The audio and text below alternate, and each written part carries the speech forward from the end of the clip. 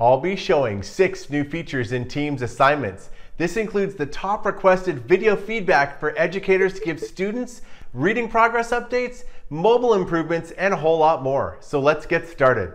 The first new feature is the #1 request from educators, which is giving video feedback when grading student work. Open up an assignment here, and I'm going to open up the grading view. What you're going to see is right under feedback, there are some new options, including the video recording option. So this little camera here, I will click on. Hey, here's the video recording feature. So I can choose my video camera right here. I've got microphone options as well. And when I click record, get a countdown. Hey Ella, great job on your Amazon rainforest assignment. I really like the way that you cited your sources. You had great details. Then when you're done, just click the little pause. And I can review what I recorded. Click review. I can play it. Hey Ella, great job on your... I could trim right here, so if I want to trim off the last little part. And when I'm done, just click publish. Give it a name, and then click upload. And then done. You can see that it adds this little video attached to the feedback area. So I've typed a few things in here, and I will click return to give this back to Ella. Now we'll switch over to Ella and see how it looks on her end to get that video feedback. I'm signed in as Ella. Here's the Amazon rainforest report. I got the great job, Ella, and then here's the video feedback. So when I click this, hit play. Hey Ella, great job on your... So you get that full video experience and feedback for your students. The second new feature is similar to video feedback, but it is the ability to attach files or links to the assignment that you're returning to the student. So I have Ella's paper up here on the Amazon rainforest, and before you saw I went to the new and I clicked on video recording.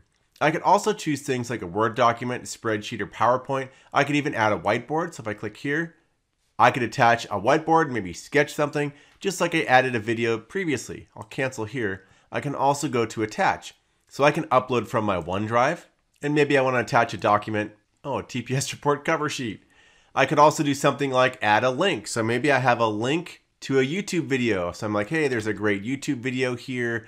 And I could say, here's a great Amazon video you might want to explore, attach that. This allows me to attach different files to the assignment right before I return it. So now I can just click return. The third new feature is support for YouTube in assignment apps. I'm going to create a new assignment down at the bottom, click create and then assignment. Now I'll go to apps. And when you choose an app, you're going to see YouTube. So click this. The first time you use it, you'll click add. And now I just paste in a link. So I'll paste my favorite link, which is the new reading coach video. Okay, and now I'm gonna click save. It's added that video to my assignment and I'll just give it a quick title and then click assign. The fourth new feature is scan to PDF on mobile assignments. So I've opened up an assignment and I'm gonna take a photo. I'll tap attach and there's a new scan to PDF option. Tap that. Now I'm just gonna take a photo of my homework. So there's my Amazon rainforest paper. And I'll hit confirm.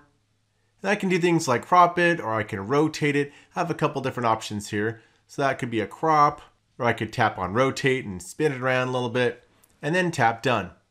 And now I'm ready to turn in. There's the sloth. The fifth new feature is mobile video recording support for reading progress. This works on iOS or Android. So here's an iPad. I'm going to tap my assignment to go into it. Now tap on geography to launch it. Now at the bottom, I'll tap on camera on and then tap let's go. Here's my countdown. Now it's going to do a little quick video check. Hey, there I am. Tap start recording. And you can see in the lower right, there's my video. I can even change the background color, a few things like that. Make it black. Now I'll go and start reading. So I'll be reading through here. I'm scrolling down. And when I get to the bottom, just tap I'm done. I can watch my video.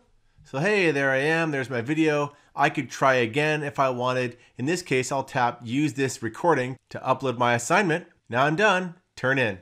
The sixth new feature is that we now support the Ukrainian language for auto detect and reading progress.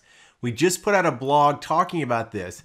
With the large number of students that have been displaced during the war in Ukraine, this can help students that might not have the same ability to practice reading fluency. We've also put together a brand new support article. If you have a student or a teacher who don't speak the same language, this explains exactly how to set up your documents and your passages so it can work for any type of student in a situation where the teacher might not be speaking the same language. These links are also in the description. If you want to keep up with all the latest Microsoft updates and tips and tricks, subscribe to my channel and then just ring the bell so you get all the latest videos that I post.